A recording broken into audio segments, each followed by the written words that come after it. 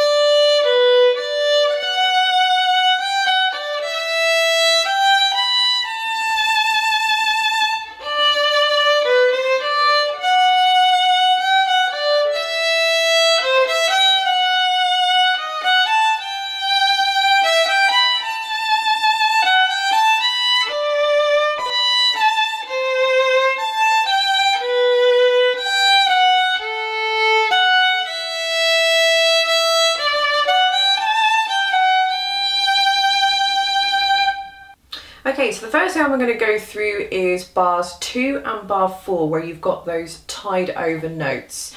So if I go from bar 1 from the beginning,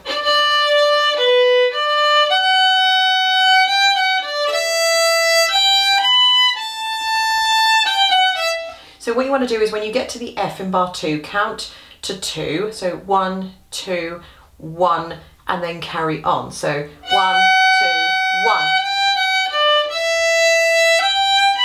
1, 2, 1. If you want to just ignore that tie to start with and play all those notes in, sometimes it can be easier to do it that way.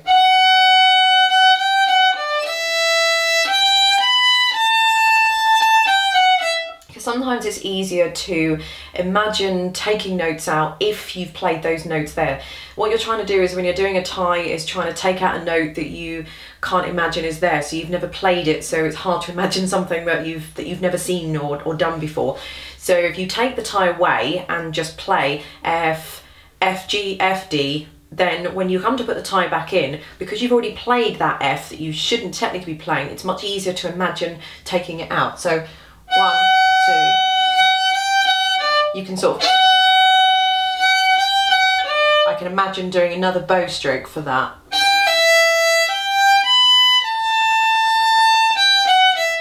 So that's all you're going to do for that rhythm. You've got plenty of more of those rhythms coming in from bar 22 all the way along there as well. So everything else is pretty much self-explanatory. Watch out when you get to bar 15 and 16 that you just have enough bow. Make sure that the two notes before that just prepare you so that you're either going to be near the point of the bow. So just practice 1, 2, 3, 4, 1, 2, 3. Just practice that. And then you've just got a D sharp thrown in there for good measure, which is in bar 32, 33, 34. So that D sharp is just going to be a stretched third finger. So the third finger goes on the dot or on the line where it normally goes, and it's just going to be a fraction above that. So if I just put my little finger there, take it away, that's where it's going to be. So just stretch it up with the third finger to give you a D sharp. So thanks very much for watching. Don't forget to check in the description bar underneath this video. I'll have links to all the other book series, such as Simply Gypsy, Simply Jigs and Reels, Simply Jazz and Blues, Simply Country and all that kind of thing. So they'll all be linked underneath this video. And thank you for watching. Hope you enjoyed it, and I'll see you in the next one.